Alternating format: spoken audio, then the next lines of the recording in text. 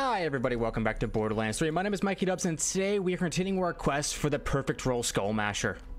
The Skullmasher is a 5 projectile Jacob sniper that drops from the Tink of Cunning or from Ista the Invincible. We will be farming from Ista the Invincible. And perfect parts go like this. These body accessories always stay the same, so we're not worried about it. The barrel accessories, and this is part of the reason why my odds are better than last video. The barrel has to be this barrel, but it always drops with 2 accessories. I thought it could potentially drop with 1. It always drops with 2. So the barrel has to be the damage / crit barrel. The magazine, I will go for any magazine, either 4, 6, or 8. This is the 8 version. The scope needs to have this crit damage accessory. This stock is actually wrong. This is supposed to have damage on it, and this foregrip has to have damage on it as well. Let's get this job done. If you missed the strategy from the last video of how we're farming this, we are going to Zide Largos to the Skittermaw Basin, where Ista the Invincible spawns, and we are going to be fast traveling to a point right next to his spawn location. If you do not know, when you first defeat Ista the Invincible, his loot will drop on the ground, and then he will ask you to revive him.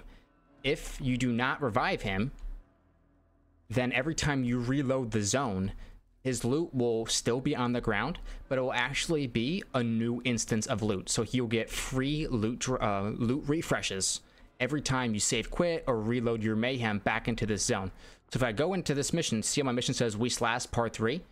I have not revived him yet, so I don't want to revive him, but his loot will remain on the ground here. See that? Pretty cool. So if I save and quit and come back, then that loot will still be there, but we take it one step further.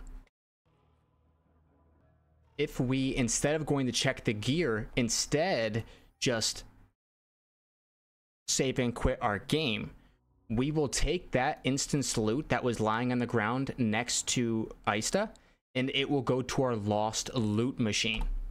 That means that if we sit here and reload the zone enough times, we will be able to fill our lost loot machine with legendaries.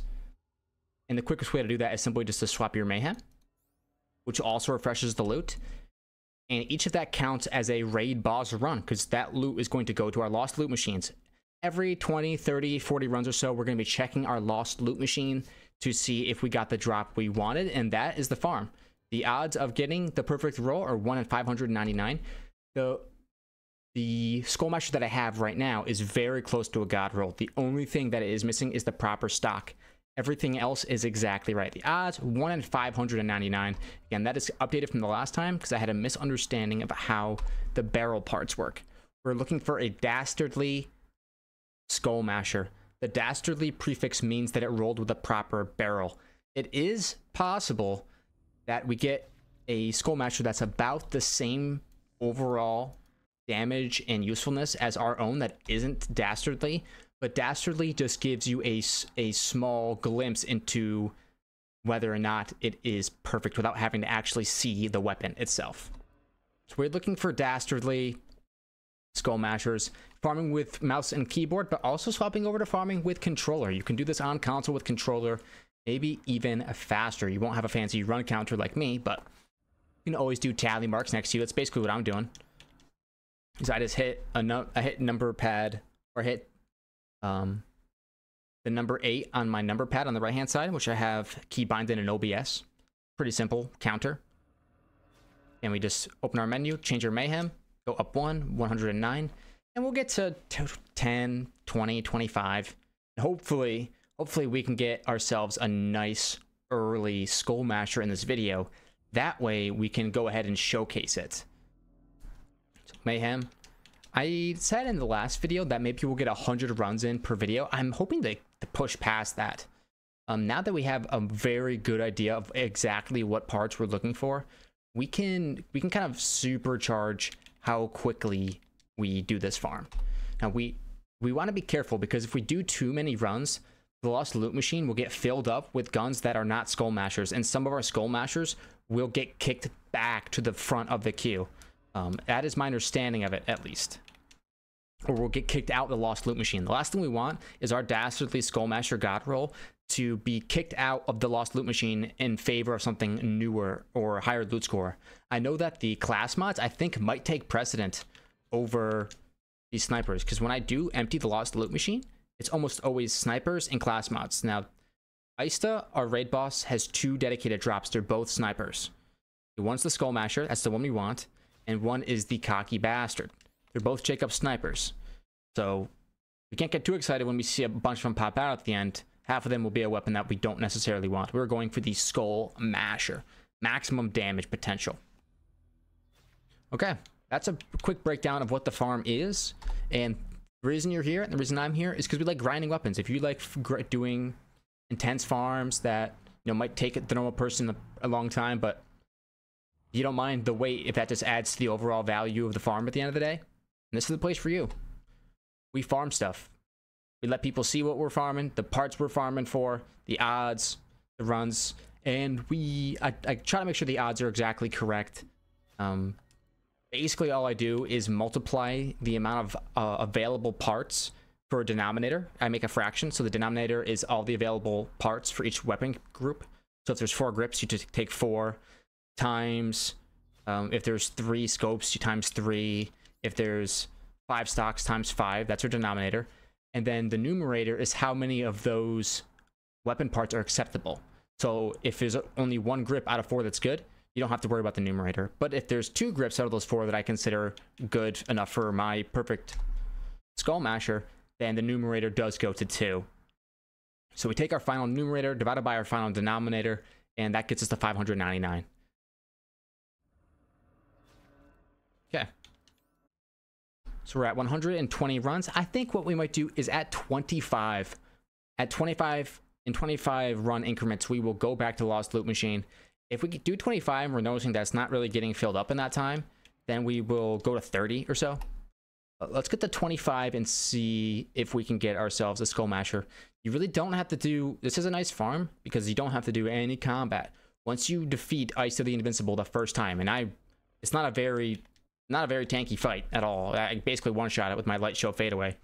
Once you get rid of him, then just make sure you don't revive him and do this strat. You can also do this strat by not using the Lost Loot Machine, but instead using a snowdrift to run over to where Aista is and check the farm out. This seems like it's faster to me. We are basically getting a boss kill every single time we swap our Mayhem, which is super, super nice. Instead of having to farm something like the Tink of Cunning, which can take forever. Our plans after the God Roll Skullmasher, because I mean we're getting it. I think what we might be doing next is getting a rack attack, Peregrine, like a mage caster build flak thing going with Unleash the Dragon, the Fish Slap, the Peregrine class mod. All right, let's do one more. Go to 126 because we did get one without the Lost Loot Machine, even though that legendary probably would go to it. Let's go to Sanctuary. Actually, what I might do it in thirds. Let's do 33. We'll call it 33, and if it's full, we might cut it back a little bit. We'll get to 133, then we'll check the Lost Loot Machine. We're going to be spamming this as fast as we can. We want to get the Skullmasher, and then I want to get enough Iridium to re-roll it with a decent Anoint. Probably fadeaway action. Yeah, while fadeaway is active, plus 150% weapon damage.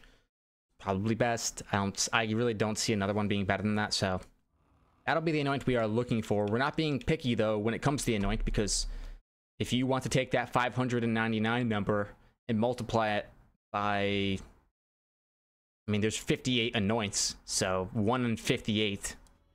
You know what I'm saying? The odds of actually finding it are very, very small. We'll do this one, and then we can farm the Iridium, and then we will take... I think the expected Iridium cost for a non-Terra Anoint is like 1 in 14,000.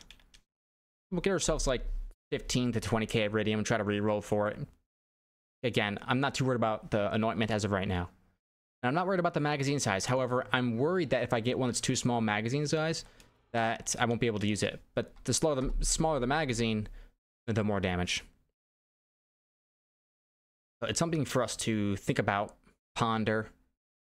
And once we get our hands on a Skullmasher, if we like what the 4 magazine one is doing for us, then we'll be fine. But the 8 magazine is kind of what I want. I want 6 as well. 4s I'm a little bit worried about, but if I start using it and end up liking it, then that'll be what we go with. So let's travel to Sanctuary and check our lost loot machine. La da dee, la da doo, la da dum. I actually, to get this farm unlocked, I did get myself a new Pearl of Inevitable Knowledge, but it's just as bad as my old one, so it is full. Okay, got ourselves. There's a Skullmasher, but you can tell immediately that it's not the right Skullmasher because of the blade on it. But look at all these bad boys. All right, let's just start picking them up, and I will drop them all at once. I just want to get them up and off the ground. Okay, any more? Yeah, got ourselves some Skullmashers. Okay, there's a Dastardly as well. So we're looking for Dastardly. Here's one. These parts, it doesn't have the right stock, but we're going to inspect it anyway, see how close we got. It's not the right stock. It is a 6-round magazine. These will always be the same. It's the right barrel. Very nice. Magazine is good. Scope, we did not get the crit damage one. It needs like a little wire piece. We did not get the right stock, and the foregrip is correct. Nice. We got, that's a decent Maggie, or a decent Skullmasher. Any other Dastardlies? No other Dastardlies. And all these other ones have a bayonet. This is, I believe this is the wrong barrel. Or that's a Khaki Basher anyway. Okay. We can drop them all. A couple friendly trainers. I don't see anything that great on those. Weapon damage. Damage reduction on that trainer. I could probably get something better. Okay, let's head back to Ista. Let's go to Zylargos. And we continue to get our round counter up and up and up. We can just go right to this Clan Amoret save station. And I believe I have to reset my Mayhem, and then we continue on going. My last 2 videos were pretty fun to make. I did a Borderlands 2 versus Borderlands 3 discussion video, like everybody else has done in the past, but everyone else gets to talk about it, so I get to talk about it too. And the last video was me setting up this farm, going through all the details, similar to how I did it just now, but a little bit more in depth. Unlocking the fight, going through the DLC, coming back. I didn't record through the DLC. I did a little bit of it for... I shouldn't be leaving. I should just be swapping out my Mayhem. There we go. So that's one run. Swap out my Mayhem. There we go. Let's get ourselves to 166.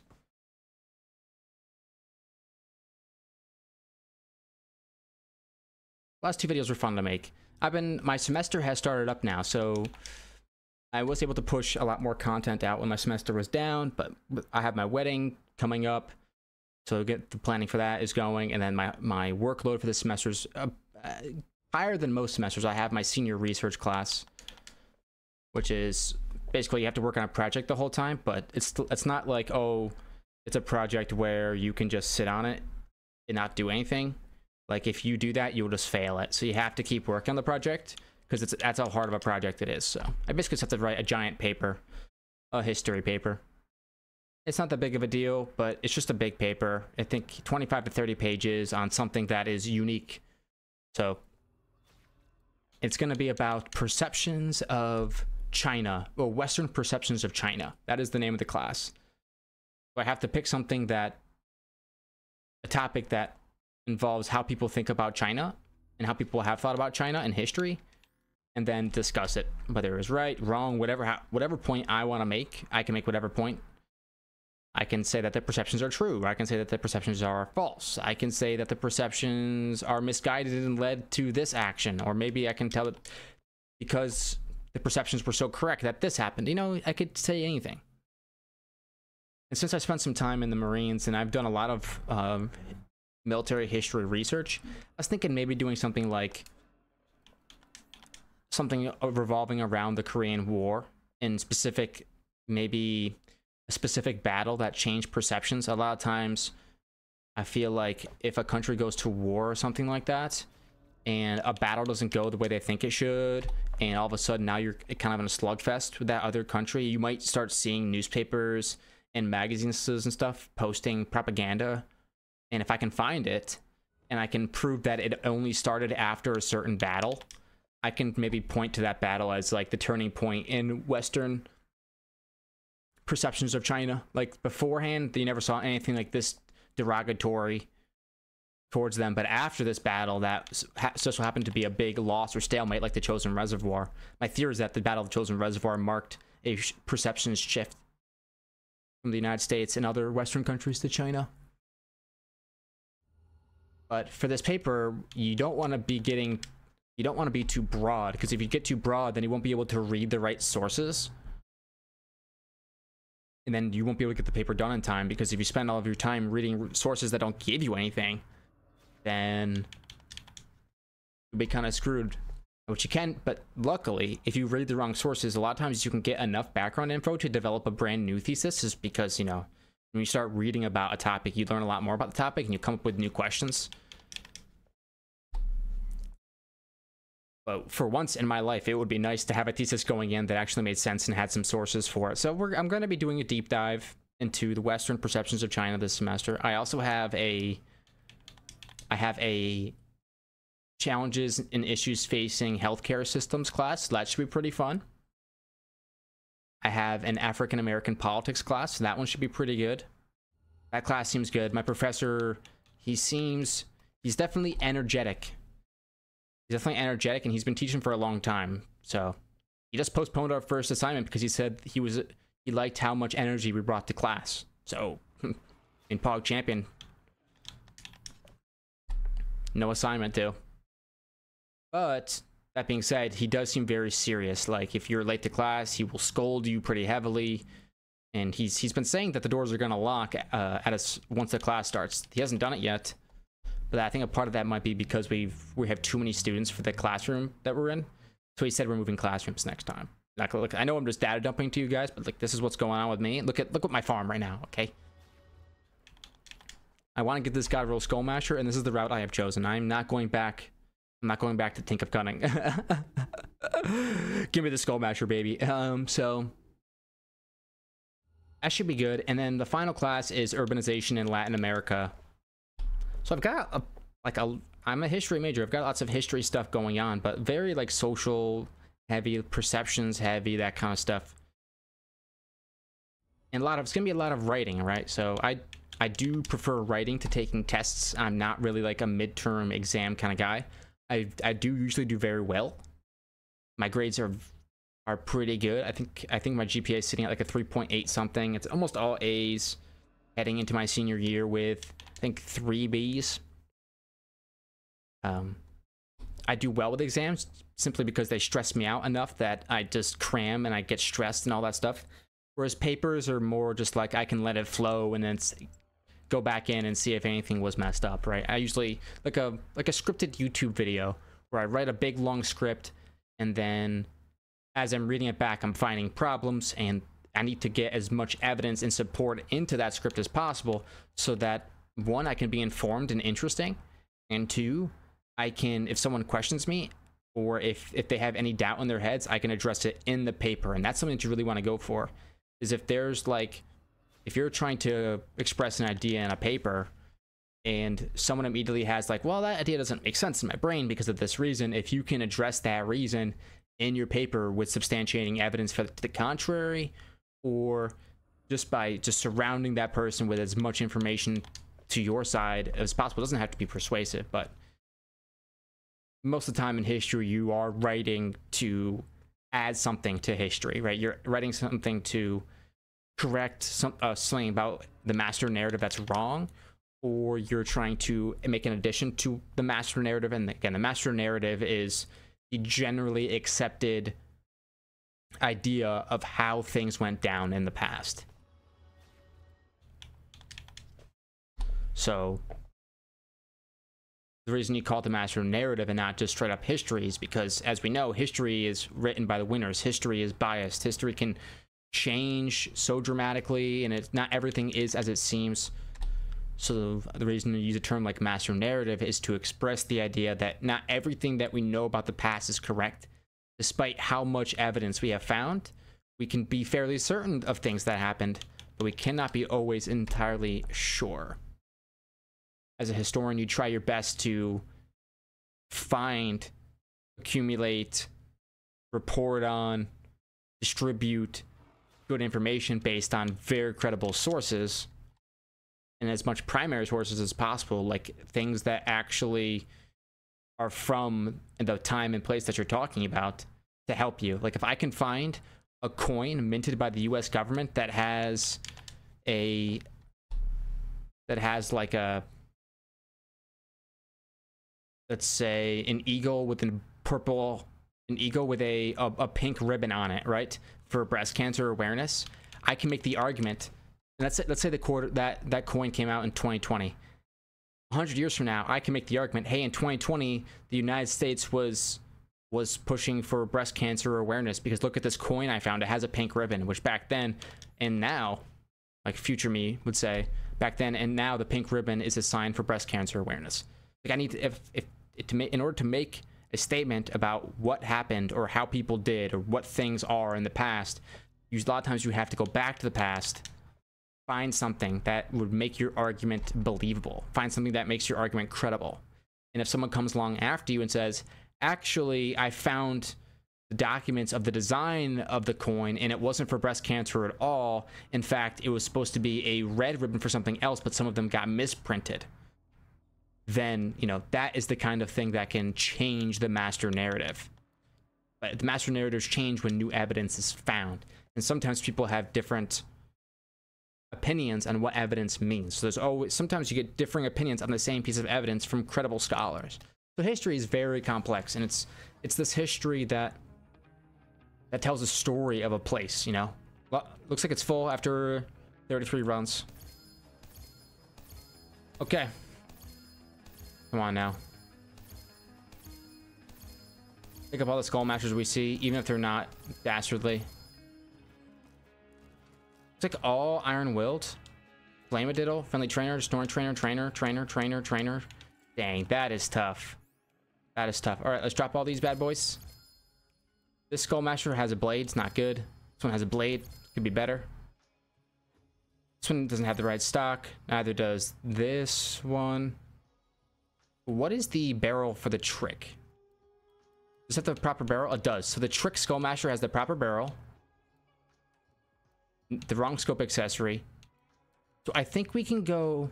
I think Trick and Dastardly are both strong enough. Trick and Dastardly are both strong enough to be the best. I have to keep my eyes out for Trick Skullmashers. So I don't necessarily care if it's crit damage or regular damage in the barrel. And I believe the name of the gun comes from the barrel.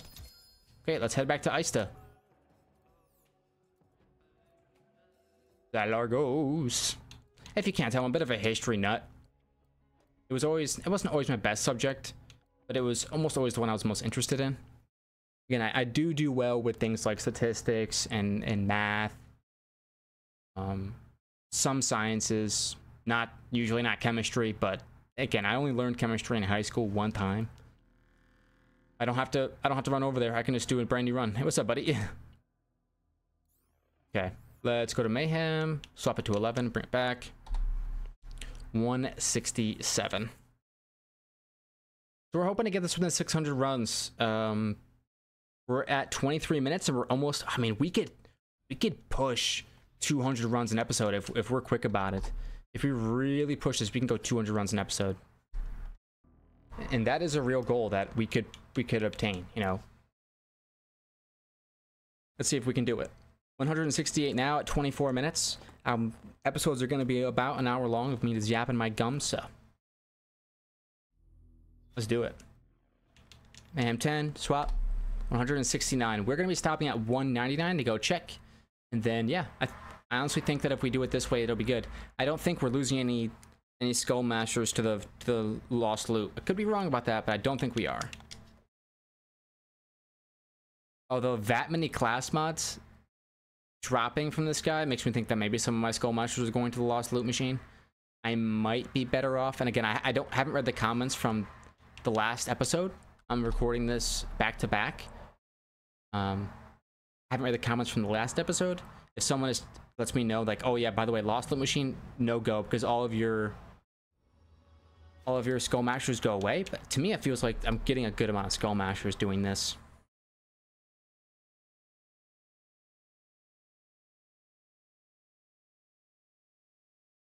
For every 33 runs, I'm expecting usually about 5 Skullmashers, which is what I think about what we've been getting. If we start seeing less than 3 Skullmashers on several runs, I mean, I'm not sure how many standard deviations it will be from the norm. I could start collecting the data and try to see if we're getting a normal bell curve for our data points. If we start seeing a bell curve that doesn't look like a standard Liberty Bell, and we start seeing a lot more on the low end, that means that they're getting kicked out. I could start taking those data points down, but I have faith. I don't want to have to run the numbers against this system. 176. Very nice.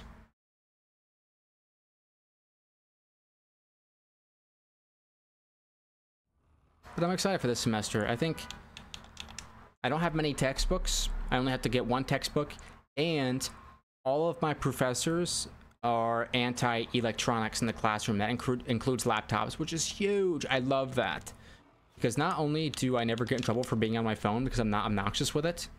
Like in a college classroom, if you just check your phone and be like an adult, no one really bothers you. But the really nice thing about that is that I don't have to lug my laptop around, because I prefer to take notes on my notepad anyway. Just a regular notebook. Just take my notes that way. Yeah, like in the first couple weeks, your hand might cramp up a little. But after that, like, it is free, easy note taking.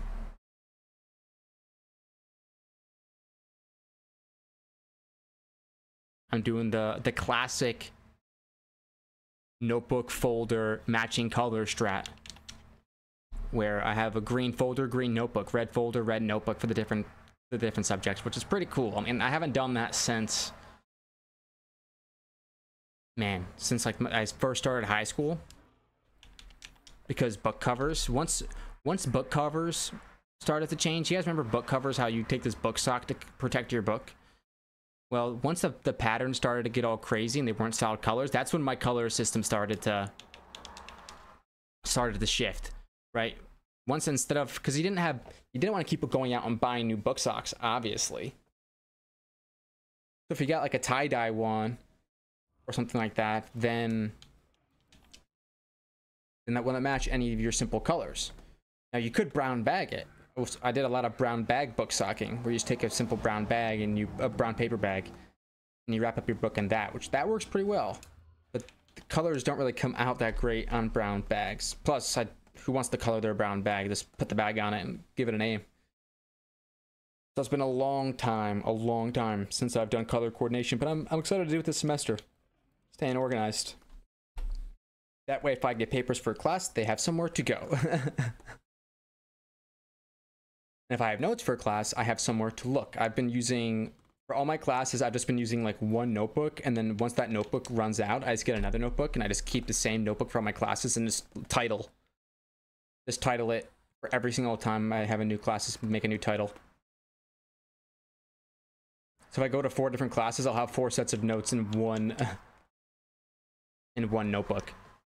It's pretty unhinged, especially if you're trying to study and you have to keep like flipping pages back and forth and back and forth. I usually keep a little bookmark on one of the pages, and then a little bookmark on the other, or I put my finger on the other so I can flip back and forth really fast.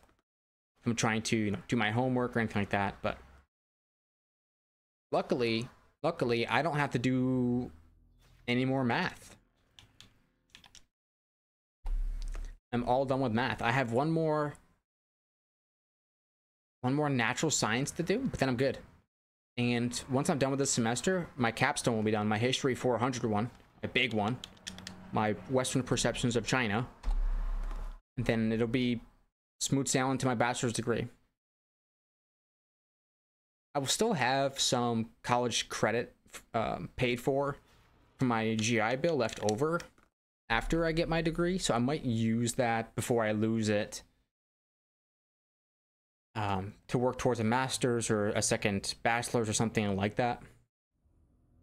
We'll see. I think that could be a good idea, is working towards a master's in education or something along those lines, so I can teach at a higher level.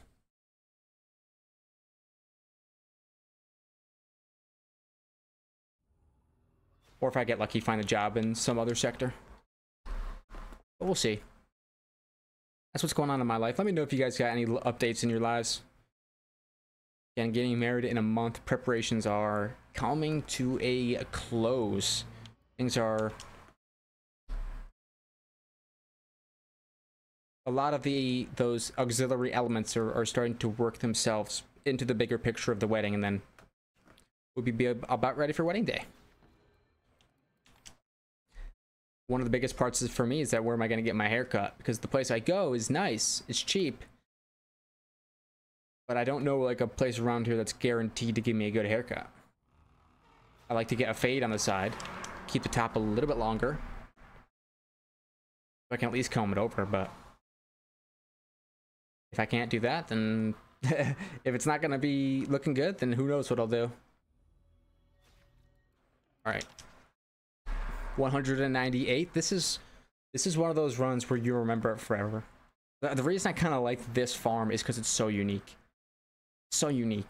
You're not gonna find many farms that are like this, where you swap your mayhem and then you go to the lost loot machine to check, and swap your mayhem, go to the lost loot machine to check. Like this, it's not gonna happen.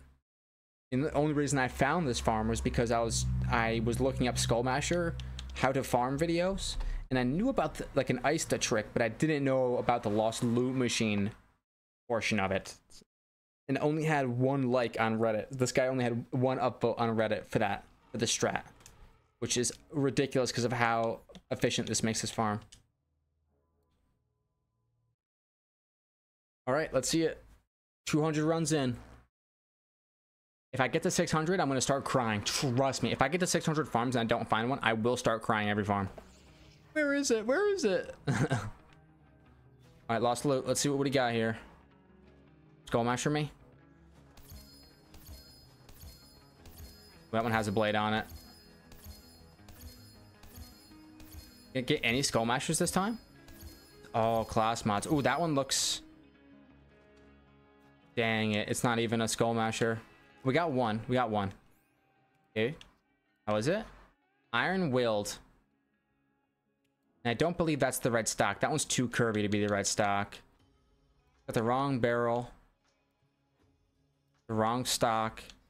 The wrong foregrip. The wrong scope. That is what we call a bottom roll. An absolute bottom roll. Okay. I don't believe there's anything else in here for me. So we only got one Skullmasher from that grouping of 33 runs. We're supposed to get around 5. But you know what?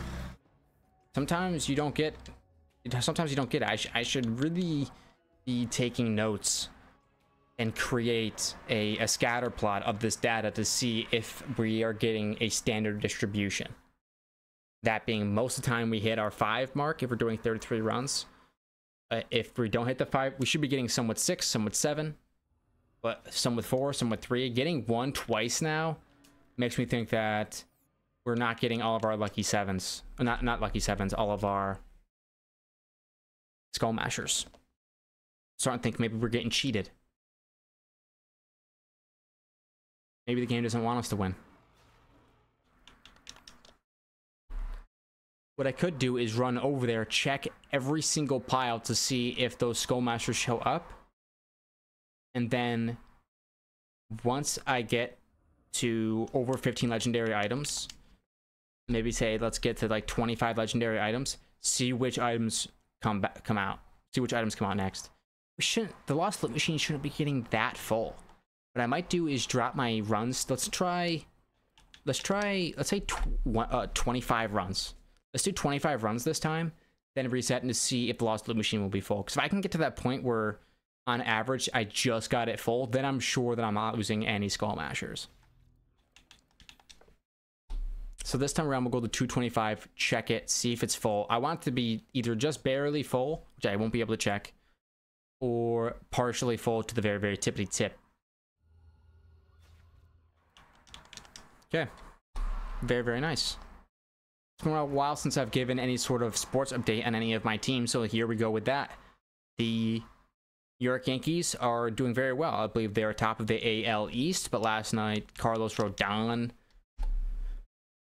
picked up a nice big ol' L against the Nationals. I think it was the Washington Nationals. But Aaron Judge has been picking up his home run and hitting to the point where he's like on pace for even more home runs than his crazy like 62 home run season or 63 home run season. He's just an unbelievable player.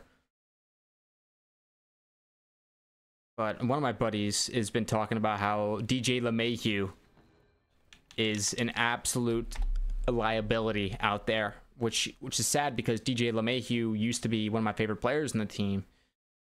He was, I think, batting first or second, and he was absolutely teeing the ball off. And now I think he got injured, came back, has never really performed exactly the same, which is sad. Jose Trevino, the team's catcher, he was an all-star last year. He came off of his injury and is starting to replace a player that's been playing super well, Austin Wells. Austin Wells has been batting cleanup and doing very, very well. But he lost his cleanup job to Giancarlo Stanton because Giancarlo Stanton came back from injury. And then he lost a lot of his catcher minutes to Jose Trevino. So that's a bit of a bummer for Austin Wells. But, I mean, he was given an opportunity to prove himself both at catcher for more time, and he did well, and an opportunity to prove himself at a higher spot in the batting order at cleanup and did very well. So Austin Wells took advantage of, I think, of his opportunity, and is going to be doing a good job for years to come. It is tough because Jose Trevino was an all-star last year, but I don't think he swings the bat as well. And if you don't know, in baseball, catchers typically, sometimes it's true, sometimes it's not, but historically, I think catchers have not been the best offensive players. A lot of times they're slower players. I think on average, the catcher is one of the slower players around the bases. If you ever see catchers' legs, like their thighs are like mountains. They're huge. Sometimes catchers can bat with some serious power, making them great three hitters or cleanup hitters. That's the 4 spot. But most of the time, the catchers are used to command the defense. Their job is to always catch the ball from the pitcher, even if it's a crazy pitch, block it, make sure that you can throw out guys who are stealing bases, and then if you can generate some offense, then that's a bonus. However, when you get to the major leagues, you're competing against more and more catchers that can play defense and offense. So the standard is a lot higher once you reach the major leagues of how good you have to be in order to play, especially on a playoff team. You can't just be good at defense. You have to be good at defense and offense. And being good at offense in Major League Baseball is extremely hard. Those pitchers, they throw some serious heat. Almost every pitcher is throwing fastballs over 90 miles an hour, 95 miles an hour. A lot of these pitchers are starting to hit over 100 miles an hour pitching, just like not even thinking about it. So it's tough to hit. On top of that, these guys also have great command of their other pitches: sliders, changeups, sinkers, curveballs, knuckle curveballs. There's a new one called the sweeper. Some guys rock knuckleballs. Like, you got a lot of these pitches where you have to be ready for a fastball, but then you'll get another pitch that looks like a fastball off the hand, but it doesn't go as fast. That's the changeup. Or you get another pitch that looks like it's coming straight in, and then it dives off the face of the earth. It might be a sinker. So in order to hit that tiny little ball coming at you that fast, you have to have some crazy hand-eye coordination, and to hit it with some gusto, you got to have some big strength. So these major league athletes are, you know, they're extreme athletes. They are for real, for real. They are the real deal. Especially ones that hit it with some consistency. I mean, that takes some real ability. A good Major League Baseball player, it depends on the year. Sometimes the league batting average, so like how many plate appearances, how many hits do you get per plate appearance? Sometimes the league batting average is high, sometimes it's low. But in order for a player to usually be considered like very, very good. The mark that you want to hit is 30%. So 30% of the time that you're up there to bat, you get a hit. If someone's hitting that 30 number, then you know that they are... Actually, we made to 226 there. That's my bad. Then you know that they're performing very well. If they're... But sometimes the league average isn't that high, and sometimes the league average is like 220 something. So you gotta... I'm not sure if it's ever that low, but you have to take into account that some years pitchers are just dealing, some years batters are just hitting. There's so many different factors to determine how good someone is hitting. You can't just take batting average. There's a lot of other stats. I like OBS, on base plus slugging percentage. What's it? This is completely full. Okay, let's see. Okay, a dastardly Skullmasher. Times 8, 40,000. Make sure we grab all these sniper rifles. Wow, that's a lot of cocky bastards. Any one of those could have been a Skullmasher. Looks like we only got one Skullmasher. 2, 3. Okay, so let's see. I do not believe this unflappable has the right barrel, so we won't... Yeah, so the unflappable is not the right barrel, but this dastardly might be pretty good. And the Iron World has the wrong barrel as well. So let's try this one. This one has the wrong stock. Let's see how thin that stock is. It has the right grip, wrong scope, right barrel. So let's see. Right barrel. The OK magazine, I'm fine with the times 8. No scope accessory for extra crit damage. Wrong stock. Right foregrip. Okay, that's another grouping, and honestly, I felt like we didn't get cheated that time. Okay, drop everything on the ground and head back to Ista. Okay, let's start swapping our mayhem back and forth. This is a completely PV or just a non-combat farm, which is completely fine with me. Like, how many times do you get to farm with absolutely 0 combat, especially an extremely good weapon? And it's still a grind. You know, this is still Borderlands. Let's do it.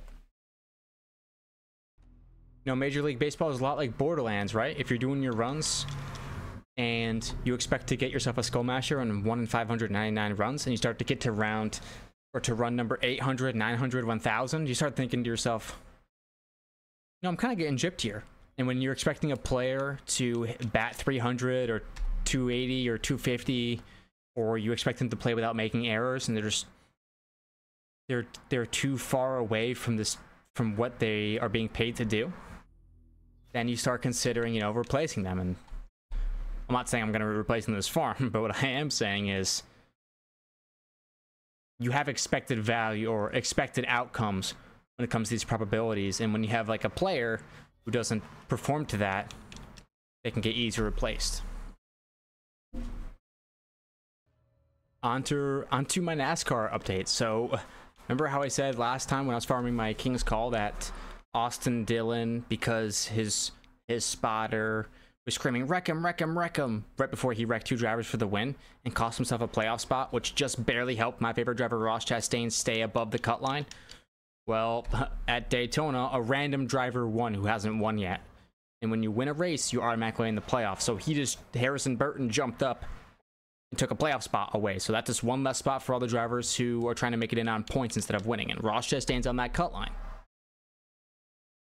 So basically getting gypped out of a spot because all the drivers in the field were wrecking each other. Kyle Larson, I swear this guy is wrecking guys on purpose. Kyle Larson is the type of driver who won't hit you himself, but if he makes it look like it's an accident, but he knows it's going to wreck you. I swear this guy is involved in so many crashes, and I'm happy he didn't win. I'm hoping that Kyle Larson doesn't win a championship ever again. But I would rather watch Kyle Larson win I would rather watch Kyle Larson win every single championship than watch Joey Logano win one more. Oh my gosh, that driver puts me in a total snooze fest. Total snooze fest. So it doesn't look like it's going to be a good year for Ross. Even if he makes the playoffs, like, I just don't think that he has the car or the ability this season to win against a lot of these drivers. A lot of really good drivers going out right there. Like Christopher Bell, Tyler Reddick, Denny Hamlin, Kyle Larson, Chris Buescher, Brad Keselowski. There's a lot of good drivers out there right now that are that are winning races. And if you're one of those drivers that thinks you're going to make it in on points, like Bubba Wallace or Ross Chastain, you got some big dogs to get through, because you're going to be at the bottom of the pile. So part of me, you know, is like, Ross is take it easy, but another part of me wants to be like, Ross always makes the playoffs. So we got one more race left. It is going to be Darlington, and Darlington is known, I think they call it the Black Widow or something like that. It's known for being very unforgiving, where the way the track is angled, the sharp turns, the high speeds, it just makes it very tough. It is an oval-y track. I don't think it's like a road course like Watkins Glen or anything like that. It's an oval-y track at the very least. But the way the angles are, it makes it so that if you make a mistake, you will crash. And I believe how it really works is that the fastest line on the track, the fastest way to go around the track, is as close to the wall as possible. Right? So if you go up to the high side of the track, so the far right of the track, and you get your car right up next to the wall, I think that is the fastest way around the track. Now, the dangerous thing about racing up next to the wall is obviously if you make a mistake, you hit it. Not only will that slow you down, but if you hit it too hard, that can cause damage to your car. And if you hit it too hard, you can ricochet off the wall and wreck drivers, especially drivers that are right next to you trying to pass you, or right next to you side by side. So if you go a little bit too far, hit it, you can cause yourself some damage. And what we see in Darlington a lot of time, I feel like, is guys getting squeezed up on the wall. There are so many drivers wanting to play up there or wanting to race up there that when you come around a corner and everybody has to line back up in the straightaway, some guys, they don't give you the room that you need to be up there. They'll squeeze you, and you can cause a wreck doing that, because the guy that you're squeezing against the wall has options. They can lift, otherwise known as hit the brakes, to allow you to take away their airspace, because you're taking up 2 lanes instead of allowing for a 3rd lane to exist on the high side. So they can brake and slow down and give you the spot. They can keep driving straight and be squeezed against the wall and cause damage, or they can turn into you and wreck you and put you in the wall. It's something that we saw Bubba Wallace do to Kyle Larson a couple years back when they got into their kerfuffle. Darlington's going to be crazy, and I mean, Daytona was crazy too. We saw a ton of wrecks at Daytona, a ton of wrecks, including another car flip over, which is a big thing going on right now. Apparently, like, NASCAR's having problems with cars flipping over. So right before Daytona, they installed like this like shark fin that basically it's like a little piece of the car that flips up when it starts catching air to hopefully block enough of that wind flying around the car to stop it from going out of control. All right, that's the least Skullmasher me.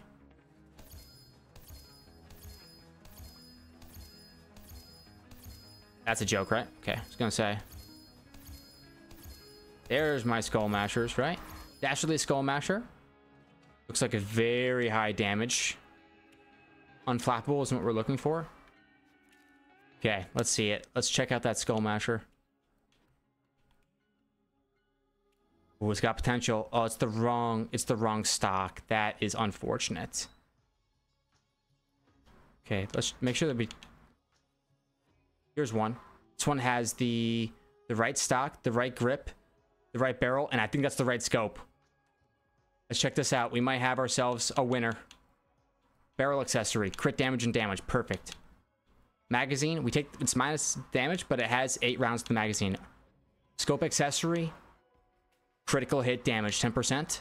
Stock, recoil width and damage. Stock accessory, damage. Foregrip damage. Ladies and gentlemen, on run number 250, we get ourselves a God Roll Skullmasher. 8-round magazine. It's an absolutely unbelievable roll. And grants an extra charge of rack attack. You know, that's not really that bad of an anointment, getting an extra stack of rack attack. But I think I will be going for a reroll on it. Let's see if I can get my reroll in the first 3,000 Iridium. Okay, I'm supposed to cost me about 14,000 to get a particular augment, but I don't think I want rack attack. So let's drop all of our old ones. Goodbye. And we got it. Very nice. The Dastardly Skullmasher. Damage rolls across the board. Nothing I would change about it. Almost 50,000 damage times 5. shoot this bad boy. Pretty high recoil in general, but if I swap to mouse and keyboard, I can control a little bit better. Very cool. And I get, because I'm using the Jacobs Company man, I have a 17 round magazine. Again, the bigger the initial size of the magazine, the more bonus I get from the Company man, because it's percentage based.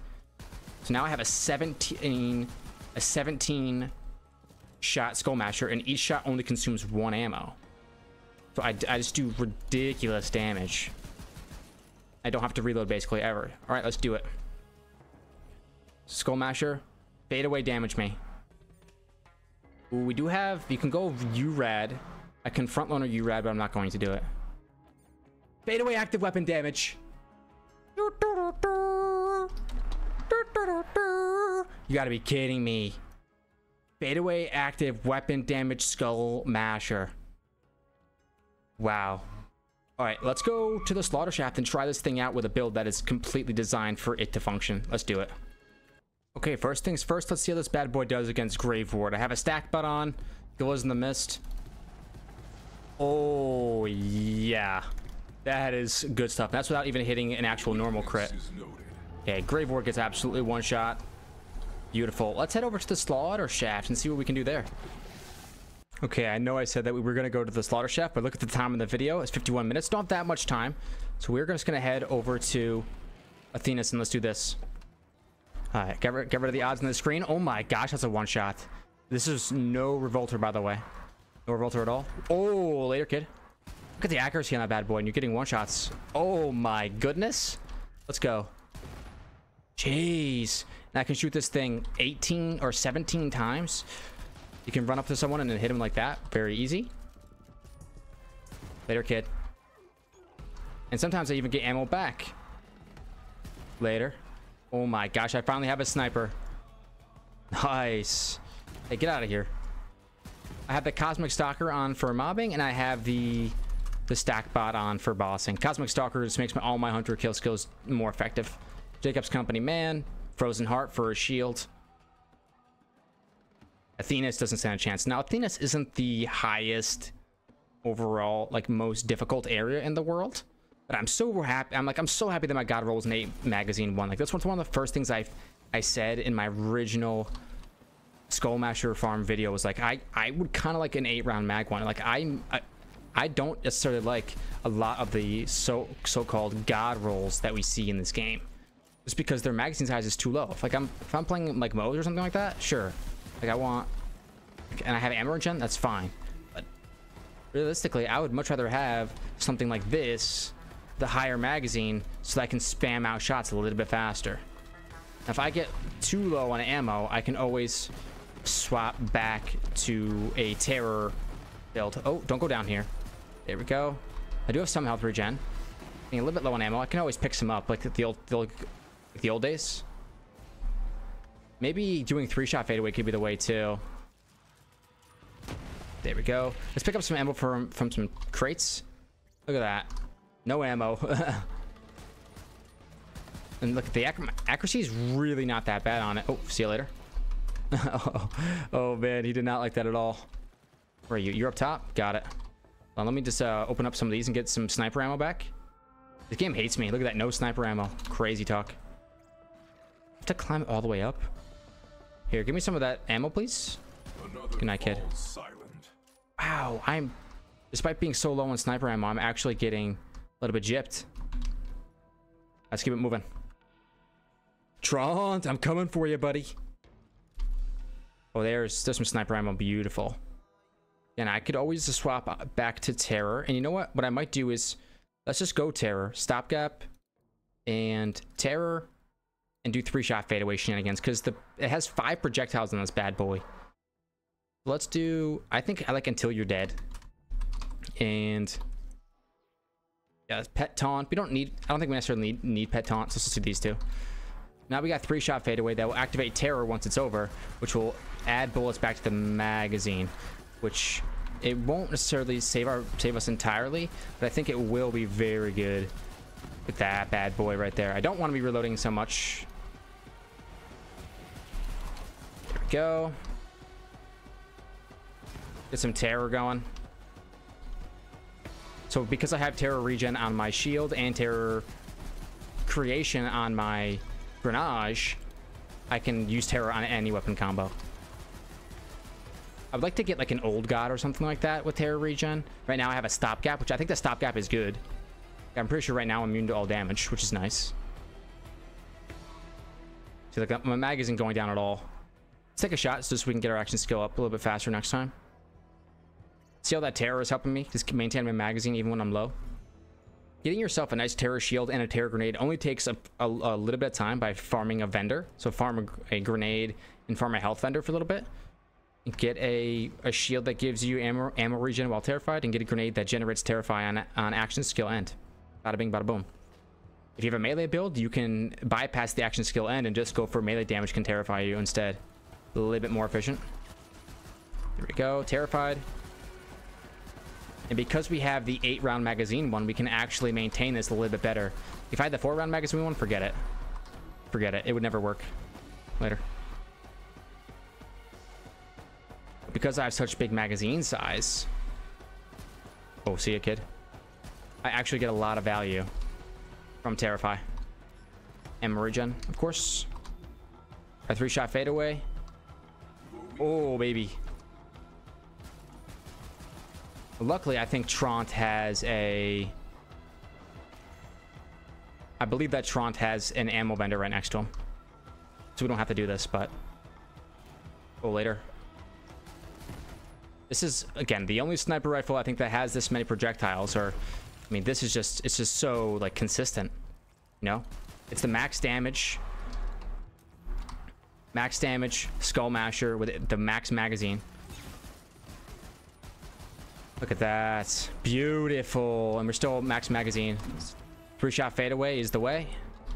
A lot of time, I feel like. For at least for ammo regeneration. Alright, bring it on. Got any badasses for me? Here we go. Okay, what you got? We go 9 shots left, but like, we're gaining more ammo than we're spending. Control disconnected. I haven't used it in a while. I feel like the Skullmasher is more of a mouse and keyboard weapon. So here we go. We got an ammo vendor here, and let's go ahead and slap on our Revolter, our Mitosis Hunter Seeker, and our Stack Bot, and change our action skill to Gorillas in the Mist and Unblinking Eye. All right, Trant. If I were you, I would not be very excited about what's about to happen to you. Yeah, look at that. It's absolutely one-shot Trant, like he's not even there. Okay, is there a boss I can go try out real quick? Who's pretty tanky? I could try to do a Tink of Cunning, but it might take me a while. Here, let's open up my map and try to get to somewhere. I mean, Dark Thirst Dominion. I could spend the extra Iridium. Let's try it. Let's go. Because I'm not gonna have enough ammo to deal with something like.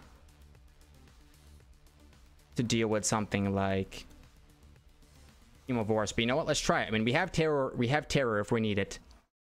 If we go that low on ammunition, we can always try to get some back. Let's do it. Spend the 500 Iridium that it takes to open up this fight.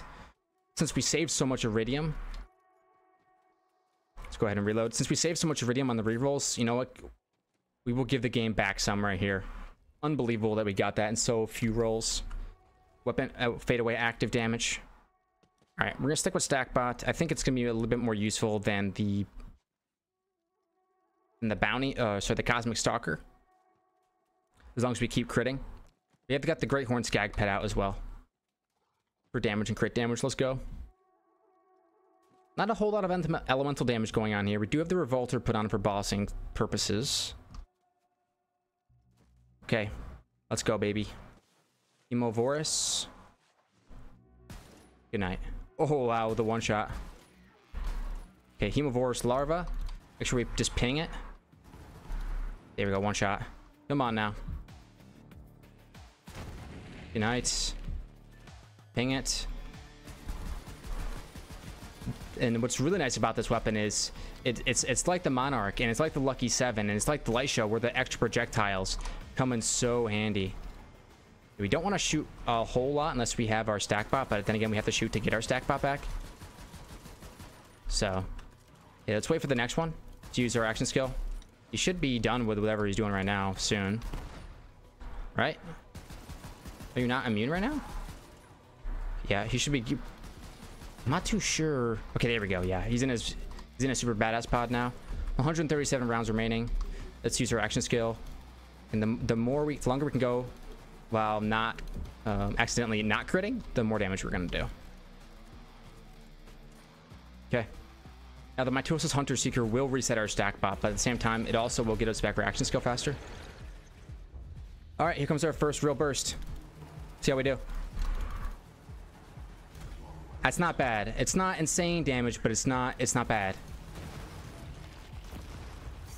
Okay, let's try to get our stack bot back up and running here. Come on now. We want Herbivorous. Ooh, okay, we could have... I feel like we could have done more there. Come on, get me there. Get back my action skill faster. Okay, good. My pet is still alive, which is a good sign. He keeps running away from me. I'm gonna go to Vermivorous. Both of them keep running away from me. Running out of blammo. Dang it. Yeah, he does a lot of AoE, so it looks like it's not a one-shot boss kind of weapon, but it's a really good option for taking out mobs and such. Maybe if I can hit the crit spot, I might do a lot better here. We're gonna have to switch to Terror. Yeah, we gotta try to hit that. Okay, my mic fell completely on top of me, but I think we are back up and running. Okay, that's pretty good damage to Hemo right there. You see that? That's pretty good. Let's wait for our action skill to come back up. Get some Mitosis Hunter Seekers going. Okay, 17 rounds. See what we can do here. Okay, get around. I can't quite see that crit spot, but we're there, kind of. Stack bot me, come on. Without that stack bot active or that revolter. Do I have my revolter on? I should. Yeah, I mean, we should be getting maximum damage here. So, I'm not too concerned. That's not bad. That's really not bad. And now that his armor is gone, maybe we will be able to shred the HP down a little bit faster. Oh, almost running out of ammo though. Gotta keep it moving. Keep it moving and grooving. Oh. Go ahead, Pat. Come get me. Thank you. You didn't even get me. I got myself, but it is what it is. Okay, let's go. Keep it up. That's not bad damage. Pretty good chunk. Oh my gosh, yeah. Once they start shooting all that other jazz out at you, it becomes really difficult. Okay, 6 rounds remaining. Pet is somewhere around, I'm sure. There's an enemy over there somewhere. I see you. Okay, 2 rounds remaining. Enter fadeaway. Hopefully pick up some more sniper ammo. Ah, man, he keeps going underground, making it really hard to get him. I keep swapping the wrong weapons. There we go. It's on weapon number 3. I keep forgetting that. Woo!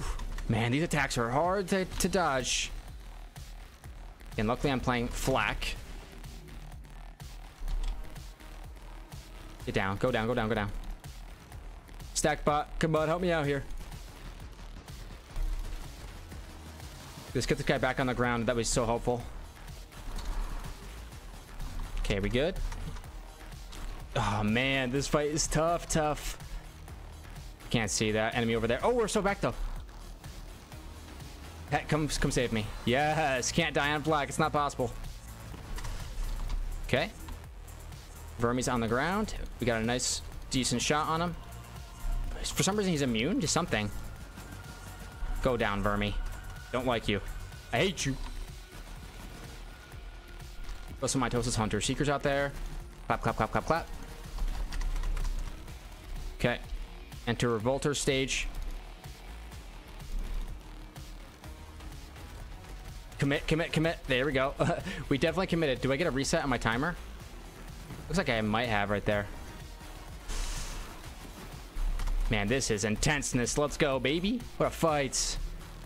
Okay, get away from where I was.